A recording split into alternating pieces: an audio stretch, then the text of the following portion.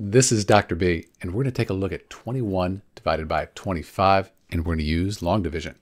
I like to think about it as 21 over 25, like a fraction.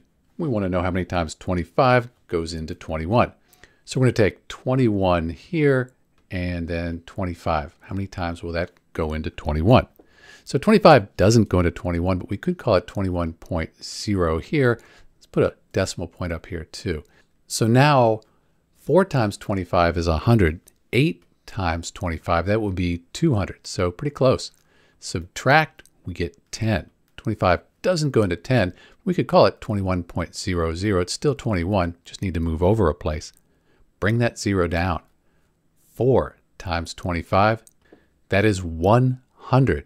Subtract, you get 0, and that's it. 21 divided by 25 is 0.84. Let's put a 0 out here so we don't forget our decimal point. And 21 divided by 25 is 0.84. If you multiply 0.84 times 25, you'll get 21. So now jump over to my next video on how to do long division. This is Dr. B, and thanks for watching.